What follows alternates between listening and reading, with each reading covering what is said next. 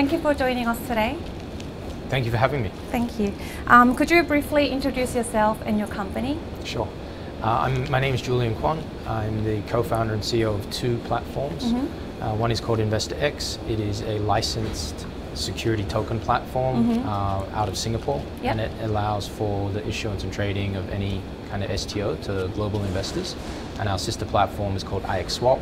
It's the first decentralized exchange for security tokens for secondary trading. Oh, cool.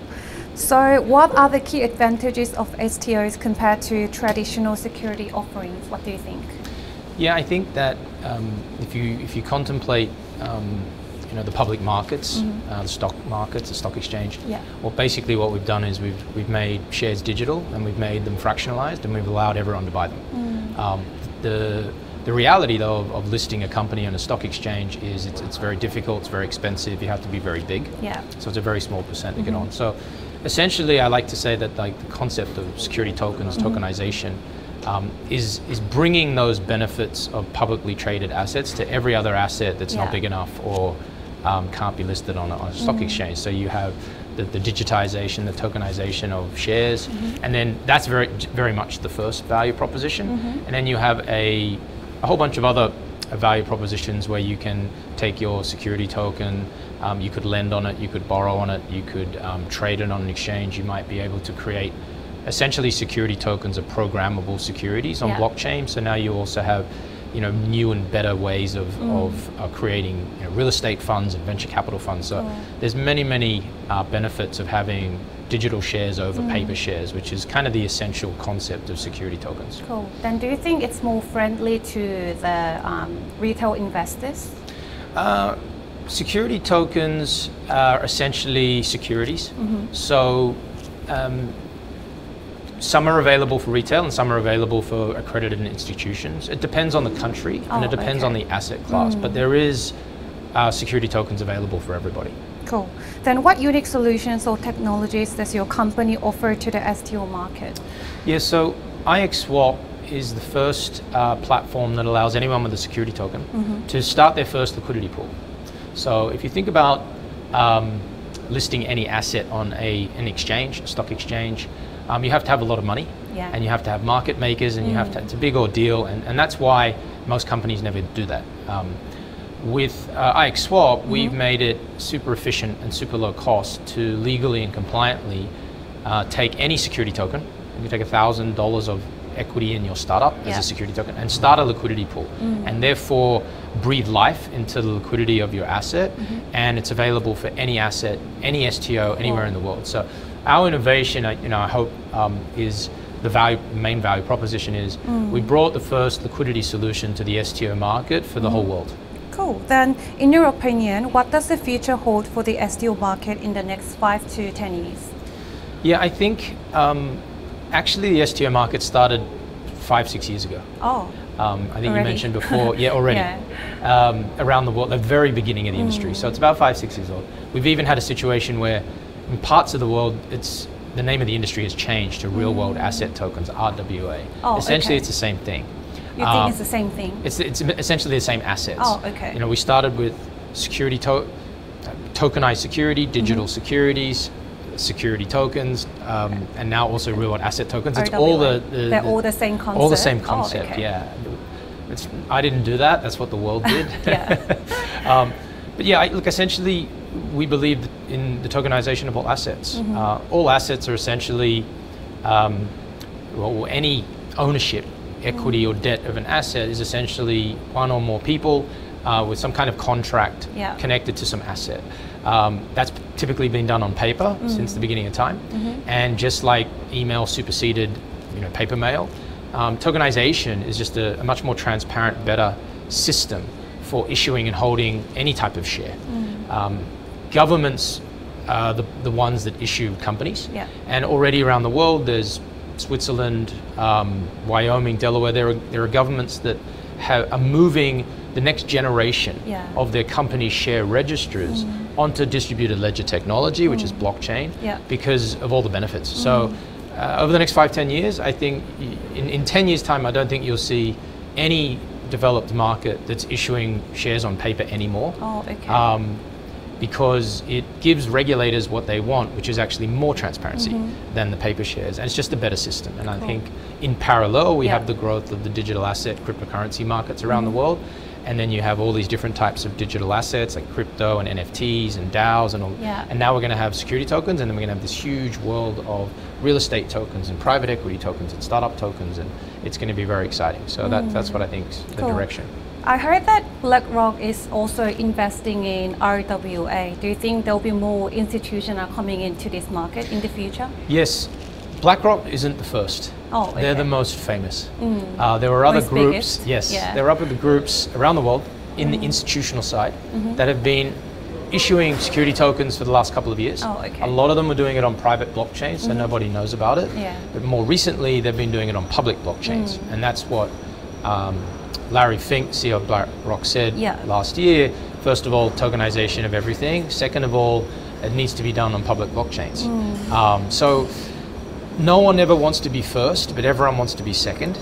So we're now at that point where institutions around the world, certainly in Korea, banks, all types of fintech platforms, they're all coming into the space. And actually, outside of Korea, Coinbase, which is one of our investors, and other major exchanges are working very hard on how to bring STOs onto their platforms to sell to their existing users.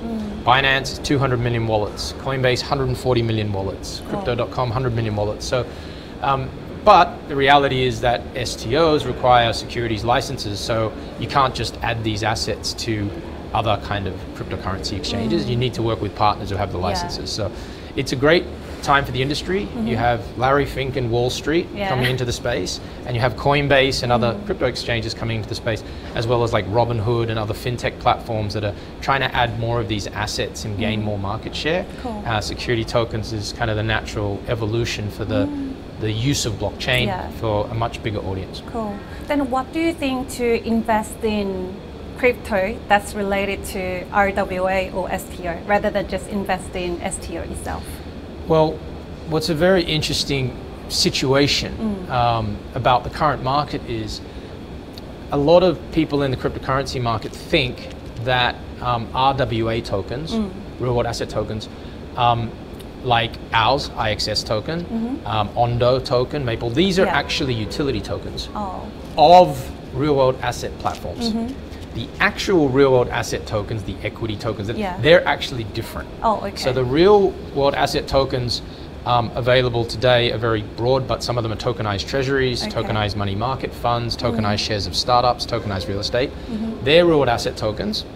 But there's also a bunch of cryptocurrencies that are the utility token of the platforms that are actually cryptocurrencies. So, and that they've been the second best performing cryptocurrency assets in the world this year behind meme coins. So hopefully that made sense, because it's a little bit tricky for people to understand for the first time.